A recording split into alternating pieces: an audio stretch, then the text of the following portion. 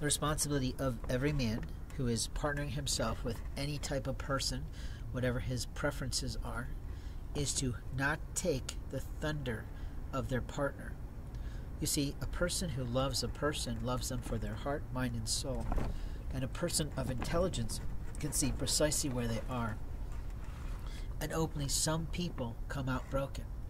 They come out broken from situations, circumstances, or families. And the purpose of a lover is to help to heal the soul.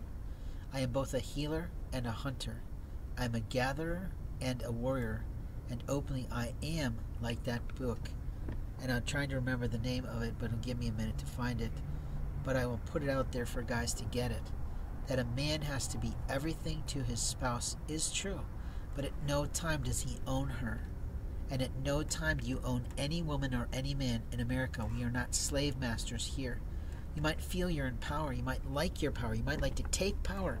But God has never asked you to take His power away from His rights to help the phoenix to rise out of the ashes.